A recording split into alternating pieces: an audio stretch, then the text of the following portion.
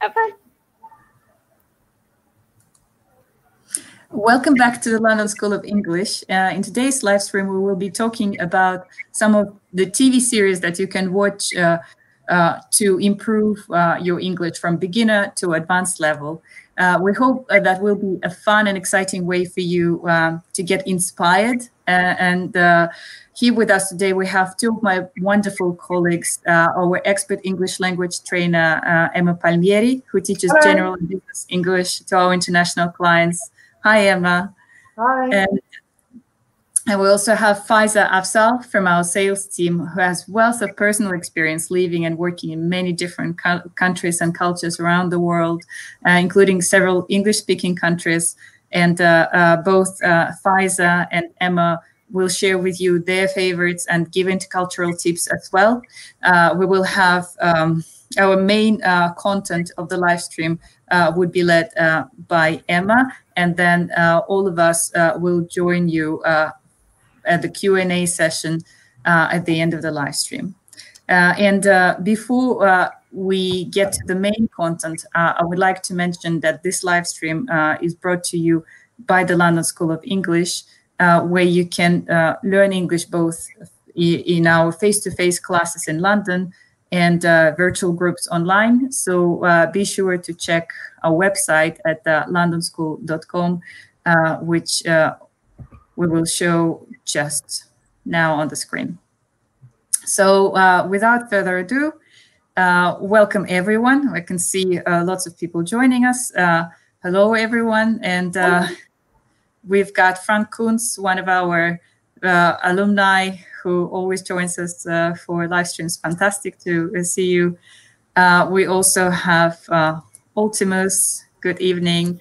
And we've got one of our followers, Ali Abdi from Somalia. And we've got, yeah. And so do share with us from which country in the world you're joining us today, because I can see that there are quite a few of you joining. So without further ado, over to Emma. Okay, so hello everyone. I hope you're all well and keeping safe. I know at this time it's difficult sometimes. You don't get to see the people you want to see. You can't do the things you really want to do. But one thing you can do is watch TV. A lot of people are at the moment. It's a fantastic way to improve your English. You can do it alone, you can do it with your friends, you can do it with your family. And there's a whole wealth of different kinds of programs you can enjoy, and they can help you in different ways. How do you choose 10 shows? I was asking myself that for a long time. There are so many things to see. In the end, it comes down to what I like, okay? So what I prefer, and I've tried to mix it up a bit. So we've got some British programs, some American programs, some quite serious programs, some quite fun programs. Subjective. It's what I've chosen. It's what I like. My number one piece of advice to you, find something that you enjoy.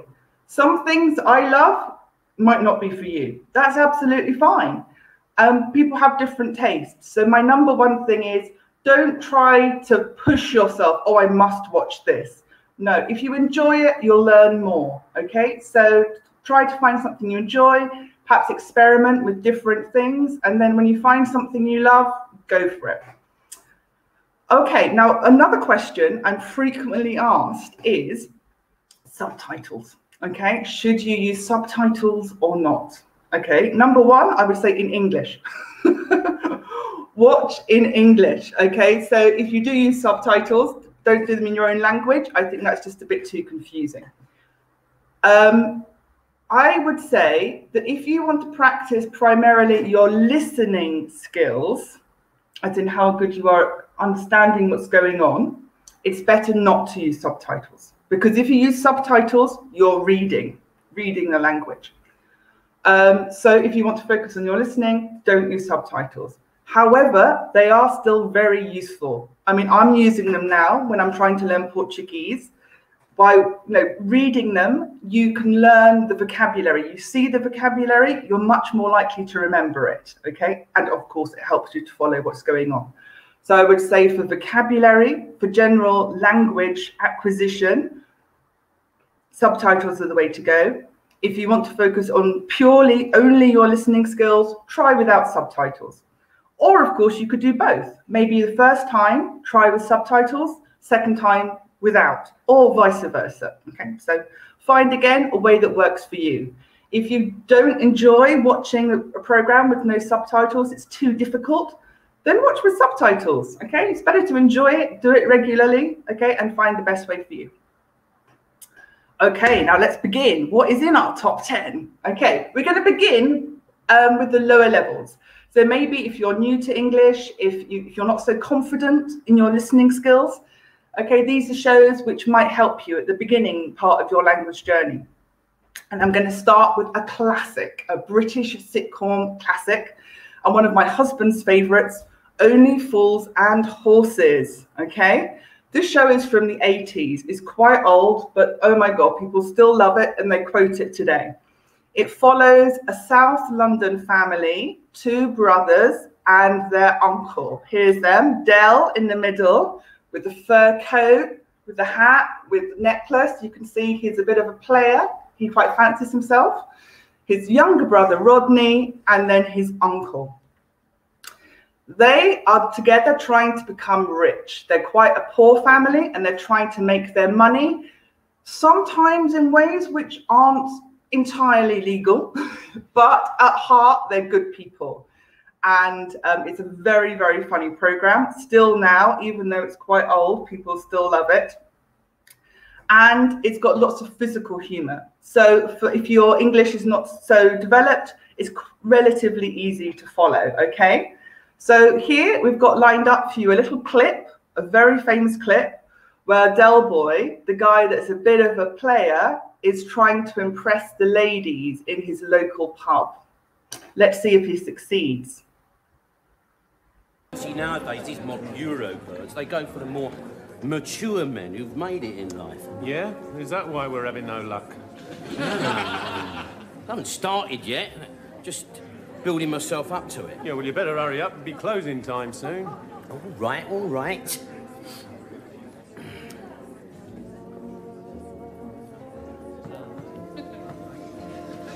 I think we're on a winner here, Trig. All right? Play it nice and cool, son. Nice and cool, you know what I mean?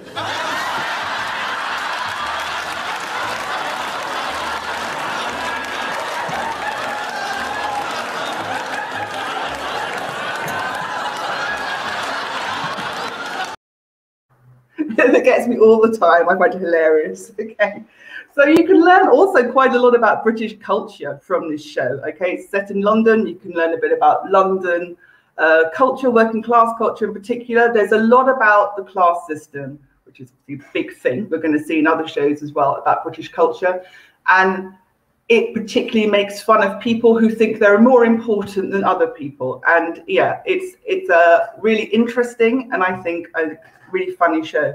It's also got some catchphrases that even now people use. There's this one phrase called lovely jubbly, which was invented by this show. It wasn't used before, and Del Boy uses to say, oh, it's really good, it's lovely jubbly, like, sort of, you know, everything's great. And it's so famous that now it's in the Oxford Dictionary. So it's a phrase that was invented by the show and is now classical standard English in the Oxford Dictionary. Okay, let's move on to maybe across the Atlantic to the United States. And another show which is really popular and I think quite good for lower levels is Malcolm in the Middle. You might know this already, but it's quite a well-known show. It focuses on, surprise, surprise, Malcolm, who is the middle child in quite a dysfunctional family. So it's quite good because it's talking about everyday family life. So if you're looking for expressions, phrases that you can use just to request things, ask for things, complain about things, this show is full of those kind of phrases. And it's quite good in that it makes fun of like sort of different family dynamics. So how different members of the family relate to each other. For example, Malcolm's older brother is always trying to take advantage of him, take things away from him. But Malcolm is a bit of a child genius and he knows this. So there's this very funny scene. I think, Olga, you're going to show us some pictures from here where we see Malcolm making a sandwich. And first of all, it starts off fairly normal, just putting jam on a sandwich. But then he puts relish on, which is usually for savory things. Then he scrapes some dirt off the fridge and puts it on the bread. You think it's so strange. Then his shoe. And you're thinking, what the hell is happening? What is he doing? And then he sits down on the sofa and he starts to eat his sandwich. And guess what happens? His older brother, as always, swoops in and grabs a piece of toast off him and starts to eat it. Only then does he realize what's happened, that he's put all these disgusting things on the bread in the full knowledge that his brother will steal it and take it from him. So yeah, it's quite funny talking about that, sort of, you know, maybe typical, but in a more funny way, like family dynamics.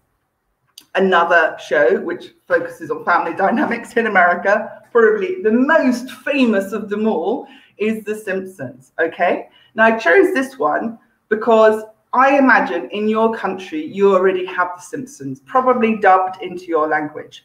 This could also be true of other shows like Friends, which are also great for this kind of thing. Now, if you're not so confident about watching a show in English, it's really great if you're already familiar with it in your own language. Then you already know who the characters are. You already know what the typical situations are. And so that will make it a lot easier for you to understand in English. Okay, and again, because it's a family, everyday scenes, it's got some quite useful language in there. And The Simpsons is so famous, not only has it got the normal everyday English, it's also, like Only Fools and Horses, has invented some new phrases. So I'm going to test you now in English and see if you can tell me what characters have these catchphrases from The Simpsons. Okay, so we're going to play a little game and see how much you know already. Okay, so let's start with a quite straightforward one, okay? So, who says dough when something goes wrong, usually? So, oh, dough. Any ideas? Any ideas? You can put it in the comments box and we can see. Well done. Yes, it is Homer Simpson, Bart's dad. Okay, that was a very easy one. Okay, let's do something more difficult. Okay. Well done, Andrea. Okay, so what cheerful character, when he agrees with somebody, says oakley dokley? So go oakley dokley. He's a very positive character. You see, any ideas? They make a lot of fun of this character. I feel a bit sorry for him sometimes. Any ideas? It's a bit harder, this one. It's the Simpsons neighbor, Ned Flanders. Ned Flanders. Remember this? I feel a bit sorry for him. He doesn't do very well. And finally, okay, what character, not a very nice character, this one, when he wants to get rid of somebody, that wants them to go away, he doesn't just say goodbye, he says, release the hounds. Hounds is another word for dogs, by the way. Release the hounds. Any ideas? Any ideas? This one? Yes, you're right. You've got the right idea. It's Mr. Burns. Mr. Burns, okay? Looking very evil in that picture there, okay? Oh, and I've forgotten the most famous catchphrase of all, one of Bart's. Does anybody know Bart's catchphrase regarding an item of his clothing, maybe? Any idea? So when he's running away and they say, Bart, come back here. And he goes, ah, duh, duh, duh. Any ideas? No, it's eat my shorts. I don't know if you know that one, but eat my shorts. Okay, and all of these phrases, I don't know if they've quite made it to the Oxford Dictionary, but they are definitely, people know who they're referring to. Okay, so you can use them as a bit of a joke in English. So it's become such a cultural part of our lives that you're quoting it in everyday language. Okay, so now we have to move on to mid-levels, intermediate. So if you are at the stage, you feel you know the basics in English, well done, you're making progress, but you want to push yourself a little bit more. Maybe you want to broaden your range of language. So you know the everyday phrases from Simpsons and Malcolm in the Middle. You know how to ask for things, but you want more specialized language. you want to take it to the next slightly higher level. Okay, and of course, watch more great TV. Well, I've selected some things which I think really show you some different aspects of maybe British culture. Maybe you know these shows already. The first one is Downton Abbey. Okay, I chose this one. It's won a lot of awards. It's very popular both in the UK and in the United States.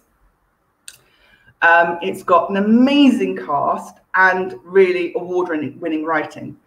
It's set in a big country house that you can visit when you come to the UK, actually. It's very interesting.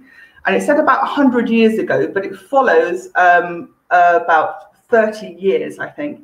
And it shows this aristocratic family and their servants adapting to a changing world.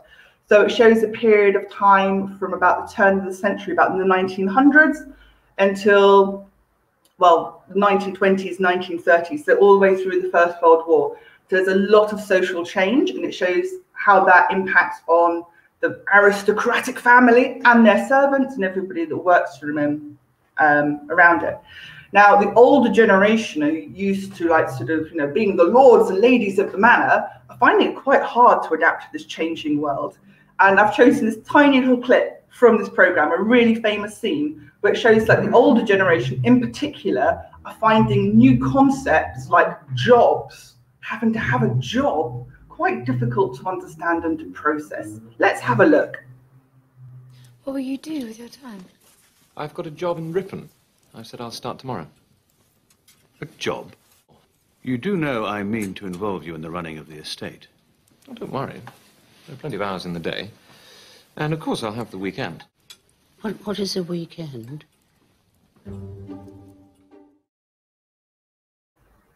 A classic scene from Maggie Smith, who's an amazing British actress, just shows you if you don't work, then what is a weekend? You know, all days are the same if you don't work. And the idea of having a job is quite shocking for them. So yes, it's a very entertaining show, and it shows you a real insight into what life was like in the past. Another show I really like, and it's on at the moment, is called The Great British Bake Off. Now, this is something a bit different. It's not a drama. It is a reality TV show. In fact, a competition, a baking competition, as you can see from that beautiful picture of a cake, okay? 12 people from all different walks of life, not professionals, just ordinary people, come together in this massive tent in the countryside and to make cakes, biscuits, and bread. And every week they do a different thing. So one week it's cake, next week it's biscuits, next week it's bread. And every week the best one wins Star Baker, and the worst one has to leave the tent. So in the end, there's obviously 3, the winners. It's a really heartwarming show. So some people watch it because they love baking, but other people just watch it because it just makes you feel good. It's a competition, but they all support each other. They come from every walk of life, as you can see. So they come from every different, so some of them are 20s, some of them are grandmothers, some of them like live in inner city estates, some of them live in the countryside, some come from the north, some come from the south. It's a real mix of different people from different kinds of backgrounds. And they just support each other, and they're incredibly positive and helpful. And it just makes you feel the world is a better place. And maybe we need that right now.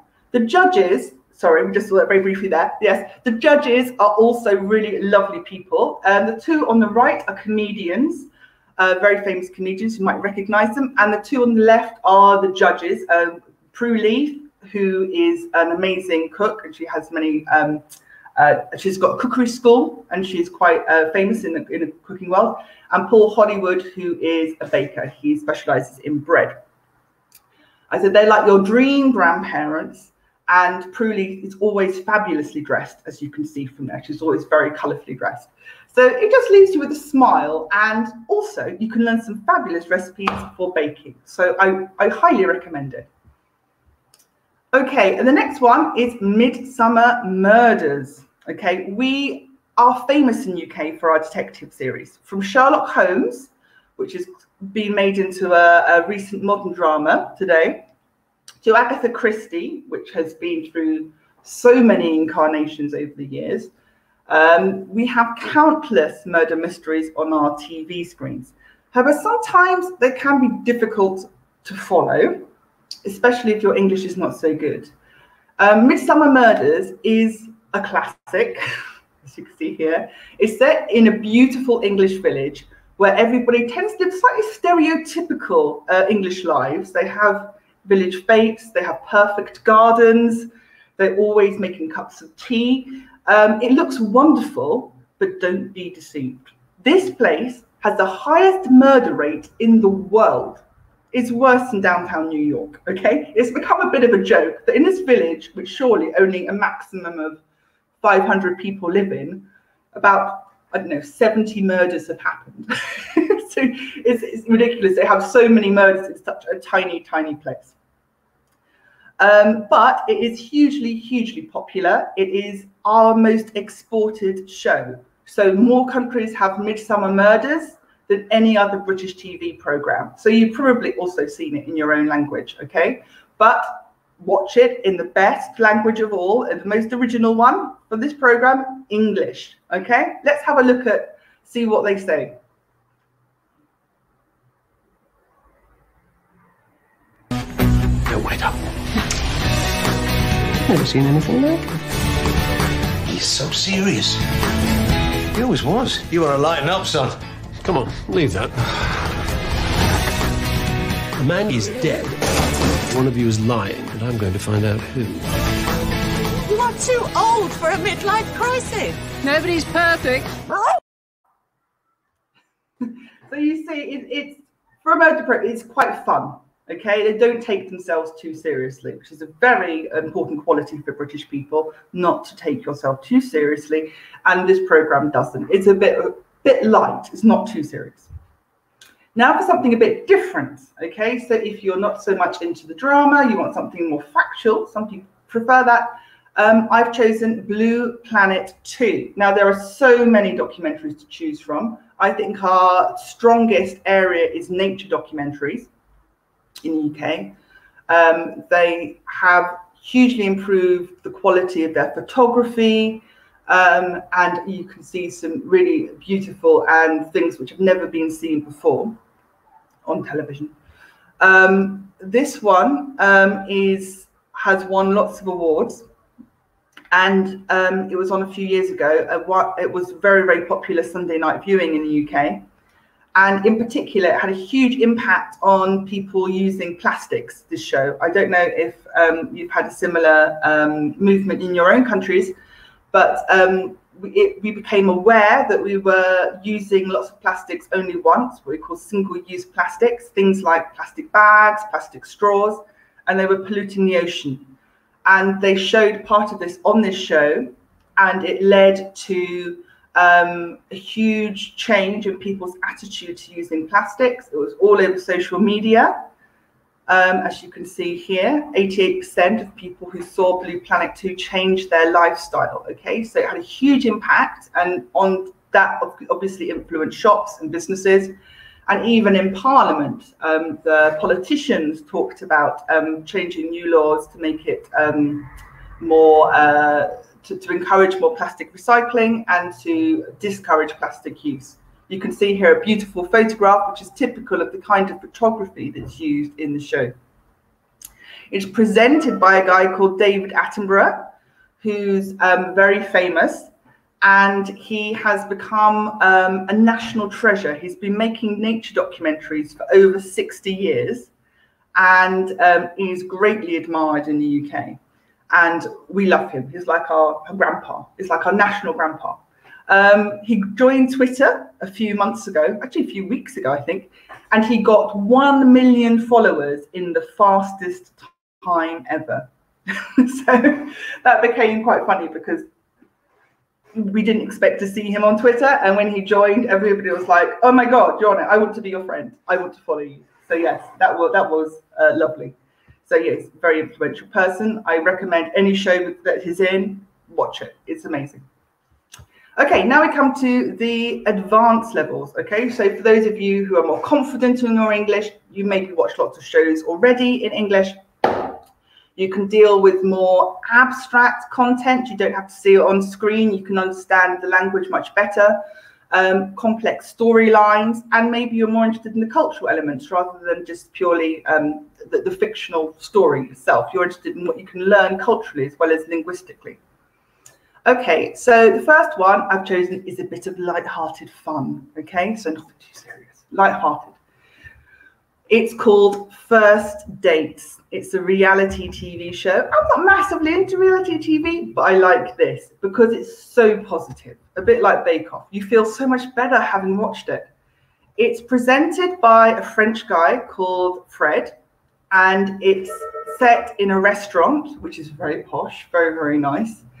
And the show pairs up couples who have never met before and then films them having their first date in a restaurant. Okay, so they're under quite a lot of pressure. I don't know if I'd want to do this myself, but okay. But generally everybody is really nice, okay? And because they're meeting for the first time and having that maybe slightly awkward first time conversation, you have all these expressions and the kind of topics that English people talk about when they meet somebody for the first time. So it's a really useful model for the kind of conversation that you might have with an English person when you're meeting them socially for some reason. Not necessarily a date situation, it could be, but it could just be any sort of social situation. It could be a business meeting, could be a friend of a friend, who knows, okay? So let's have a quick look at what kind of thing you might see on this show. People who have a passion in something. Like, I love photography. I'd love someone who likes that, to be fair, someone who's quite artistic. Hello, how are you? I'm Carolina, nice to meet you. Nice to meet you. Hey. Okay, so they talk about who they want to meet, and then you see them meeting them, and then they give feedback at the end. The worst part, the most stressful part is right at the end, and they get asked, do you want another date with this person? And then they look at each other and they have to say, yes, I would, or no, I don't think so. And of course, they hope the other person's going to say the same thing. But yeah, it's a sweet program. Another program which showcases the classic British social awkwardness, which unfortunately is a big part of our culture again, is an amazing award-winning show again, Fleabag. You might have heard about this. It won some Emmys a couple of years ago. It features this lady, Phoebe Waller-Bridges. She is the writer as well as a leading actress in this program. And it's a brilliant portrayal of a modern woman's life in all its messiness. So she has some disastrous relationships, not only with guys, but also with her sister, with her parents and other people around. But I think it's quite typical of modern life, and definitely modern life in London. She is not a necessarily nice person, but we can sympathize with her, and she has a unique way of talking directly to the camera, which gets us on her side, okay? And she speaks her thoughts straight to camera. You saw Fleabag, you see, you know it, okay? Great, I'm glad you loved it.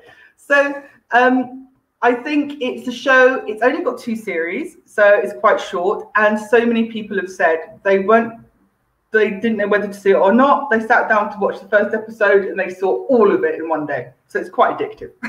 So give it a go and see if you find it addictive. Okay, now for something, our last thing, number 10. If you're looking for something a bit longer, a bit more complicated, you can't have failed to notice the phenomenon which is Game of Thrones. So I'm going to mention this.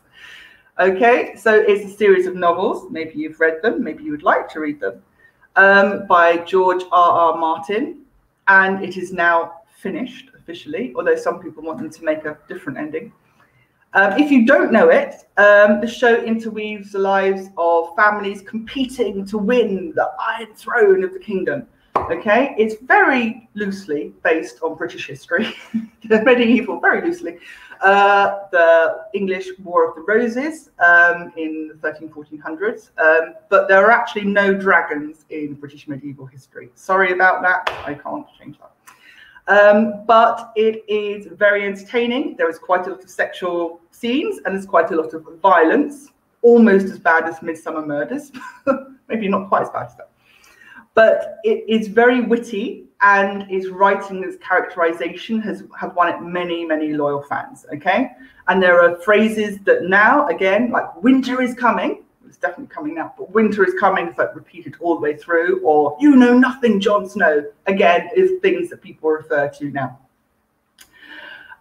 It's quite witty, and I think it's good, quite good sort of political points to make sometimes. So take this scene. We can't show you the video, but maybe we can see some pictures and I can explain what's happening. So in this picture, very towards the beginning, this character, it's like a politician, is explaining to the Queen that information is power. So he's trying to like show how powerful he is to the Queen. But this is a dangerous thing to do if you know this lady at all, Cersei. And she looks at him and goes, "You know nothing." So she says, "Really? That's interesting." And then she tells her guards who are standing around him, like sort of seize him.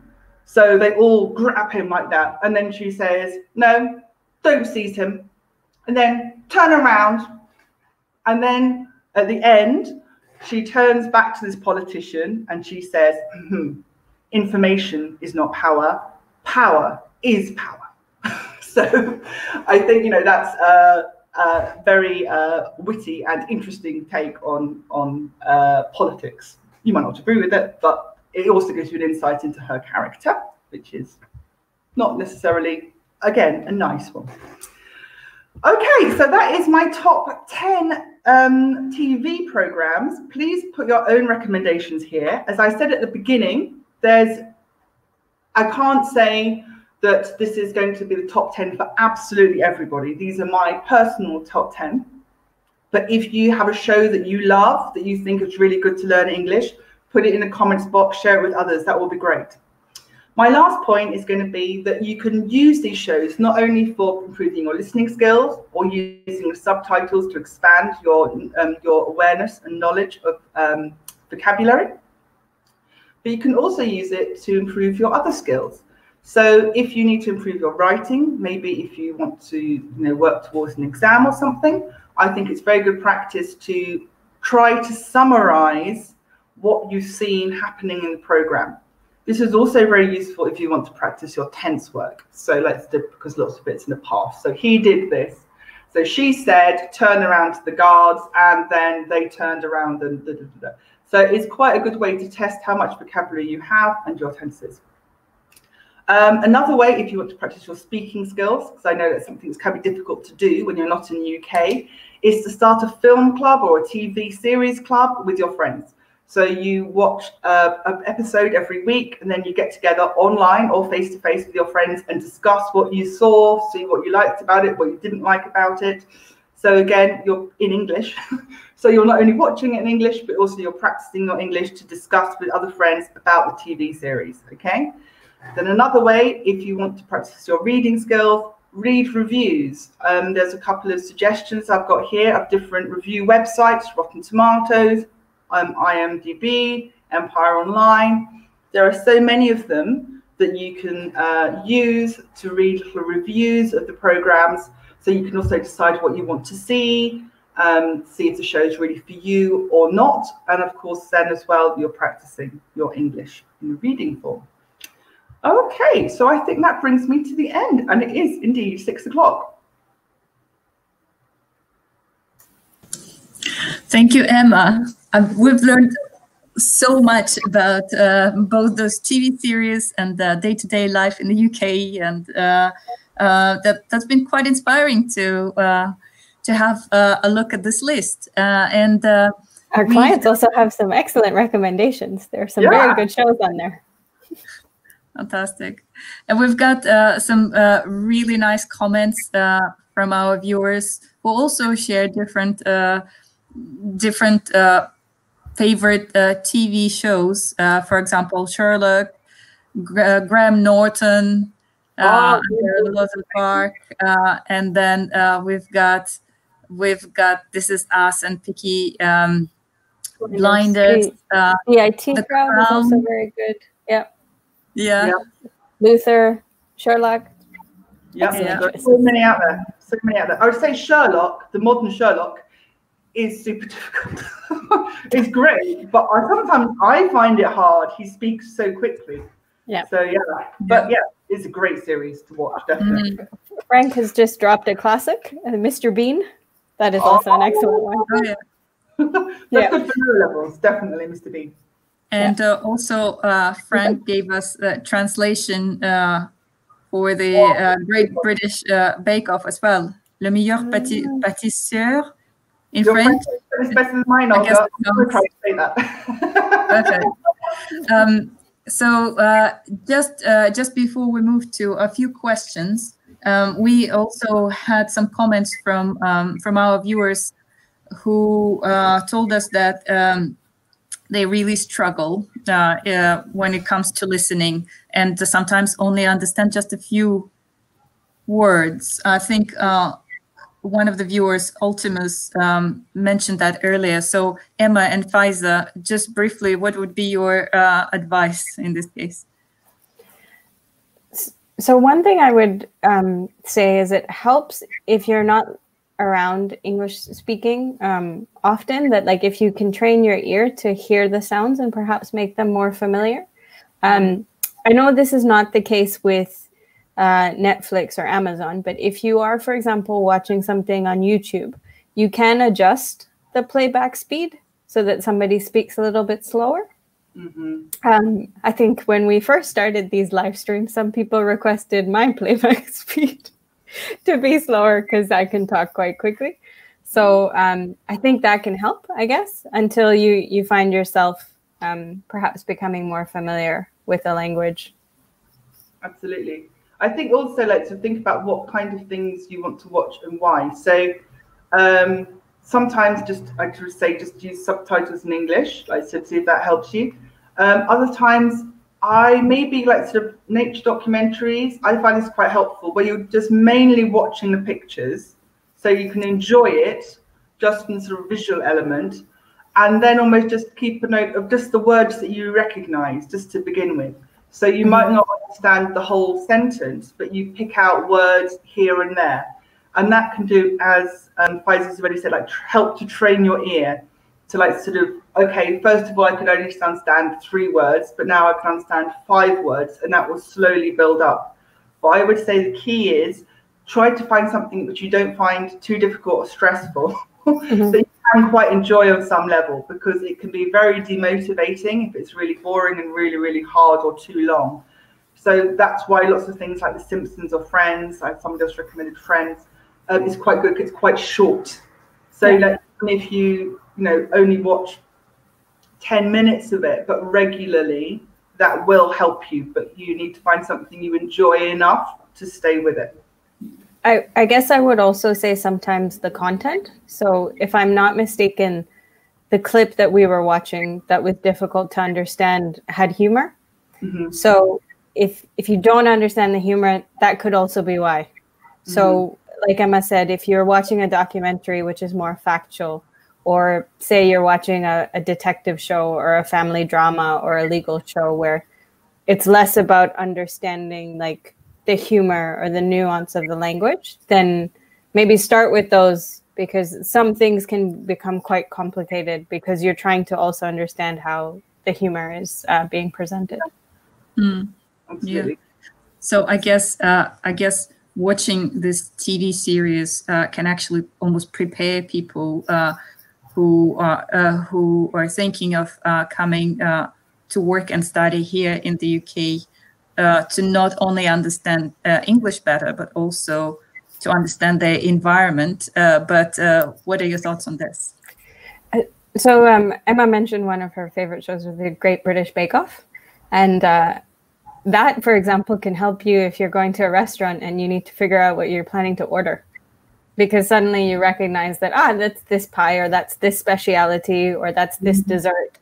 And then also when you're watching shows that are set in certain cultures, you'll hear slang of like, oh, I'm taking the tube to go here, or I'm just going to Boots to buy this. And you're like, okay, Boots means it's a pharmacy. Whereas if you're watching an American show, you might be going to CVS, and they're like, what is that? Or if you're in Canada, you might be going to Shoppers. And so it can sometimes help you to find out about like cultural references. And again, I think also make small talk when you arrive. You can say that, oh, I saw this show and this was this place, and what do you know about it? Or you can even go visit them yourself. So Yeah, I mean, like even things like, for example, first dates, because that's set in a restaurant. That's quite good for if you go to restaurants in London, and they say something like, "Oh, cheers," meaning thank you. Not only drinks, cheers, but also thank you. Or at the end of the meal, they might say, "Oh, it's on me," meaning I will pay. So, you know, lots of those kind of very idiomatic, everyday English sayings that often aren't taught formally. They come up in those kind of shows. So I think that can be quite a good way to pick up that kind of language. Yeah. And when it comes to English training, because we offer different courses, including general English, business English, etc.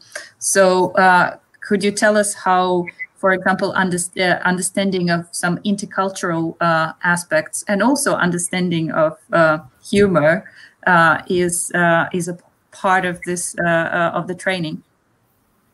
Yeah, I think it's very practical. So I think there's two levels. I think we learn a sort of the practical level of when you go to a pub, what sort of things do you say, what kind of things might happen. So sort of very sort of everyday level. But we also often it's discussed in class, like things like the culture of I don't know, who pays for things, you know, or how do you show politeness in this culture? You know, is it okay to hold the door open for a lady? Do people expect that still? Is that okay or not? You know, like the things like that, I think are very common discussion topics, and you have some very lively conversations to compare, obviously, what's happening in the UK to what's happening in other cultures and what they think is, you know, acceptable. So I think that's, you know, it's a really interesting example of sharing information and finding out about each other's culture, which I find very enjoyable. I'd also add that I've recently found, I think Netflix has a lot of really great international programming and diverse programming as well. So I know I'm late because this was at the beginning of quarantine, but I recently finished watching a show called Never Have I Ever. And it's about an Indian girl in California. And that was a very interesting show. My background's from Bangladesh, so we're from the subcontinent, and culturally we can be quite similar. But it was interesting to see on a TV show sort of the practices that they follow, whether it's in their religion or, you know, the fact that, you know, for some cultures, relationships are not necessarily something you do in your teenage years, but you're supposed to wait until you're older. Concepts like arranged marriages, concepts like aunties, that everybody you know is somebody you know, and that they might ask you certain questions or those sorts of things. So it's an interesting way to learn about a culture in terms of how it's represented. But similarly, there are some great American shows that look at other cultures. So Fresh Off the Boat looks at Asian family.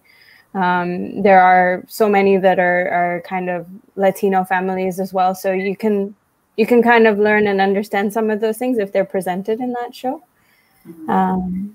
And then I would also say, you know, with our general English course, we look at film and TV as a topic, for example, for discussion and to learn vocabulary and things.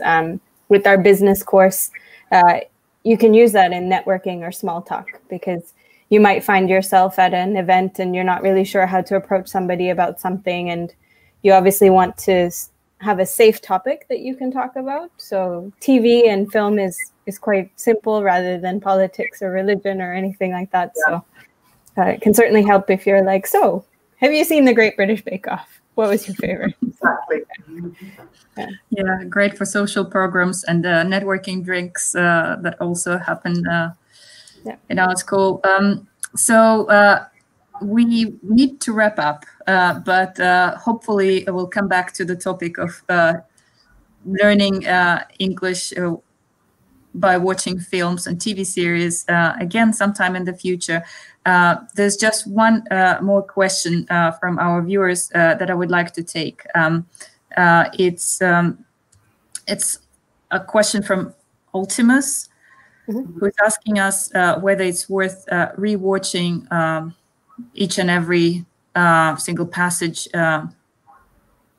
possibly with subtitles, to make sure that there's a good understanding and of vocabulary and of the content. Emma, what do you think? I would say that it comes back to my earlier point about subtitles. If your aim is to improve your listening, then no, because it's unlikely you're going to get somebody to repeat the same point over and over again until you get it. You're going to be practicing your, what you say, your global comprehension. So overall, what do you understand? What do you take from it? If, however, your purpose is to focus on maybe the grammatical element of English, or maybe a particular pronunciation feature, or you want to catch a particular word, then go for it. I would say don't do it very often for a whole film or TV series, because it will take forever and it will be very challenging.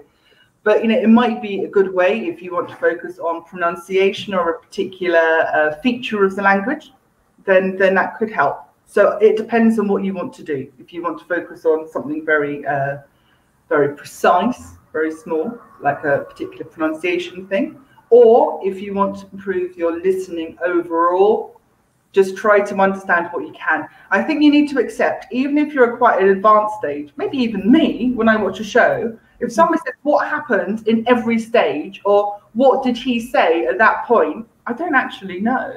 I can't actually remember. So just like you say, you're focusing on the story, what happened. Well, he was obviously angry and he said something. I don't know what he said, but he said something.